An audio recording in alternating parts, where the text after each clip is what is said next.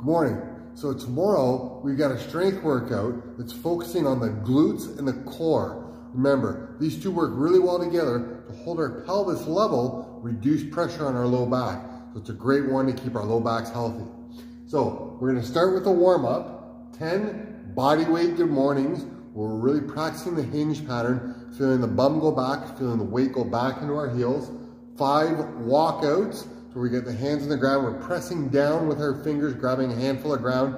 And as we walk out, try and get the pressure on your thumbs. You're gonna get that by screwing your hands into the ground, tightening your shoulders.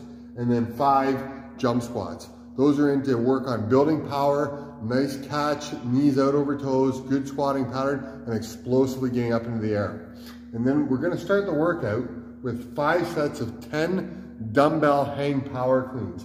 Now you'll see in the workout, it's actually programmed with a tempo where we want to lower the dumbbells down, reset, and really focus on getting that hip snap to get the dumbbells up. That's a little bit different than just cycling the dumbbells up and down like we would do in, say, an EMOM, working on Metcon or the heart rate.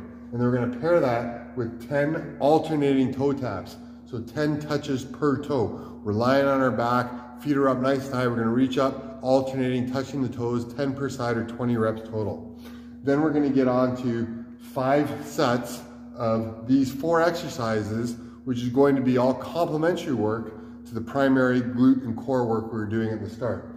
We got 8 reps per side of single leg squat to box. So we need a chair, a couch. All we're gonna do is balance on the one leg, push our knee forward, try and softly touch the box or the couch or the chair, whatever we're coming down to, and then come on back up. This is all about control and single leg control. Okay, 15 cyclist squats. This we're gonna have our feet nice and tight together, and we're gonna have our heels slightly raised. We're gonna pump up and down. This is really gonna isolate the quads, the front of the legs.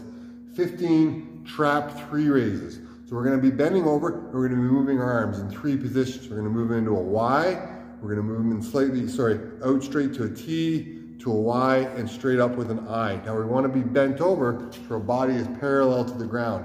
We're not gonna need a lot of weight here, so even like a soup can or a water bottle would be more than sufficient.